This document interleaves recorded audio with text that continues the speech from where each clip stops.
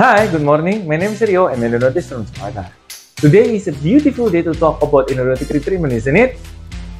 Because in this video, I'm going to talk about endodontic retreatment, but not the regular endodontic retreatment case in which I had to remove the guttta percha and do regular endodontic retreatment cases, but we have two difficulties here.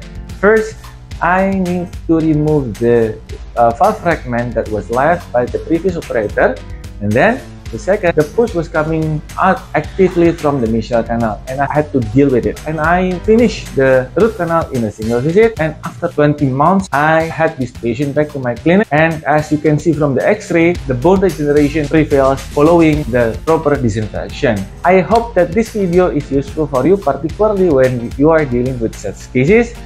And if you have any other question, please send your question to my Instagram account or write down to the comment section below. See you in my next clinical case video. Stay happy, stay super, stay awesome, and stay within this YouTube channel. Assalamualaikum warahmatullahi wabarakatuh. God bless you all. Bye-bye.